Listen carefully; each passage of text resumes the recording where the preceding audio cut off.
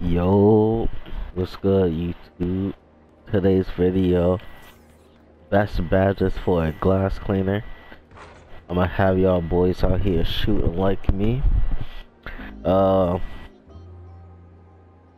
example, this is my 3-point rating right here, 65.8, mostly higher than PGs. If you want to call it play shots, whatever you want to call it, but I have a higher 3-point percentage than a play shot. I actually do play on a play shot, which I don't miss on, but this video, y'all's gonna be shooting like me, not missing. I'll show you guys the best badges, and I'm pretty sure I showed you guys the jump shot. You can go watch the jump shot video. I used the same jump shot from day one on this build. Let's get right into it. Alright, for my first badge, I used Sniper. Sniper is one of the best badges in the game. I still feel like to this day Sniper shouldn't be in the game because it's just OP.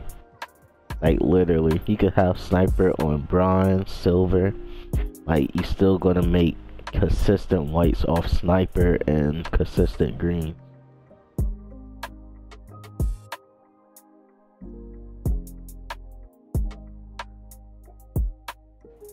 Alright, for the next badge setup, I like to go with stop and pop. I keep this on silver. Oh, this is really good. Say like you want a quick stop. Oh, stop and pop will help you. Oh yeah, and if you like pick and pop, like if you play that play style, stop and pop will help that too.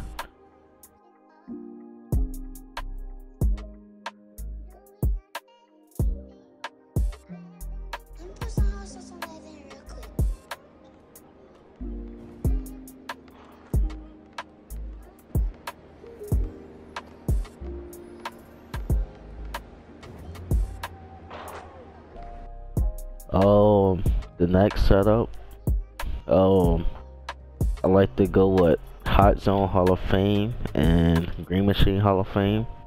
Hot Zone has always been good every year. You know it's gonna boost up your shot if you stand in your hot zones. I believe if you go in your myplayer settings, you can see your hot zones for that. Like it shows your hot spots, but my hot spots is all around the court. I can show that if you want. And Green Machine, you really don't even need this on Hall of Fame, but I'm gonna keep it on Hall of Fame. I do plan on switching this out and putting on something else, like clutch shooter or limitless spot up, but I ran Green Machine Hall of Fame.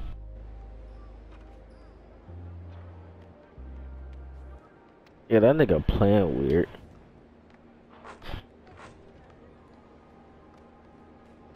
This sleeve, they gave me an 83 ball. Okay, here's a big one. Corner specialist versus catch and shoot. I really don't, personally, I don't like catch and shoot. So what you can do, you can substitute corner specialist for catch and shoot.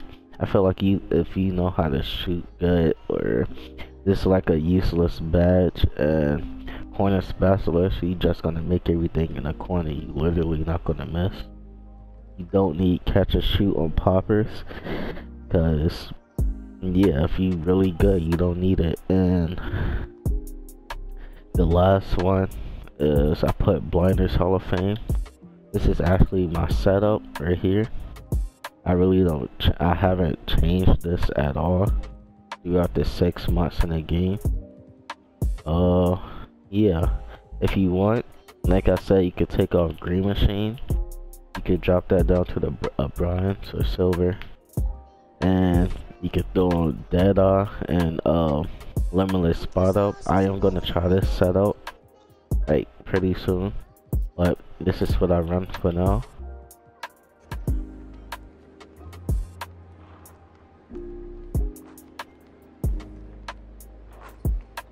And this is my defensive setup.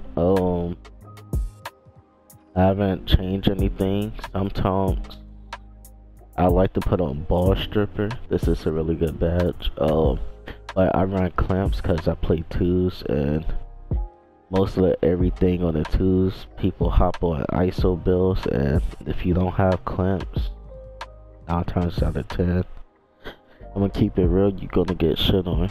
You need clamps if you're gonna play the twos, but if you're on the threes, what you could do is you could just hustler. Say like you get a rip or something, or your teammate get a rip. Hustler is a really good badge. You could throw on ball stripper, and if you want, you could throw on pogo. But this is what I use because I'm a twos player. Clamps, chase down, brick wall, box, interceptor, terminated menace, and it's a really good badge too. Pickpocket, air protector, rebound chaser, and I'm pretty sure that's all I can show you guys for now. This is my build again. I got a gem rat. I haven't really been playing much. I'm only a 27. I'll be honest, this season of 2K is boring. Like, we don't have any good events. Hopefully 2K feeling generous give us better events than these. I wish 2K can go back to the old system to where you could get superstars, elite, and legend. Cause 9 times out of 10, everybody that plays the twos are boosters, where they just gonna run off of a level. And levels is boring because 1 or 2, like starting out levels,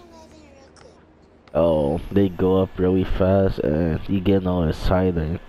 You get no excitement wrapping up really fast. I used to get excited. I used to get excited wrapping up just the Superstar 2 or Superstar 3, if that makes sense. Because, like, you actually had to grind the game to be good, or even wrap up if you want to get elite pins. But, yeah, I'm gonna end this video off. Like, comment, subscribe, follow me on all social medias. Let me know in the comments if you guys enjoyed this video, and I'm gonna see you guys in the next one. Peace.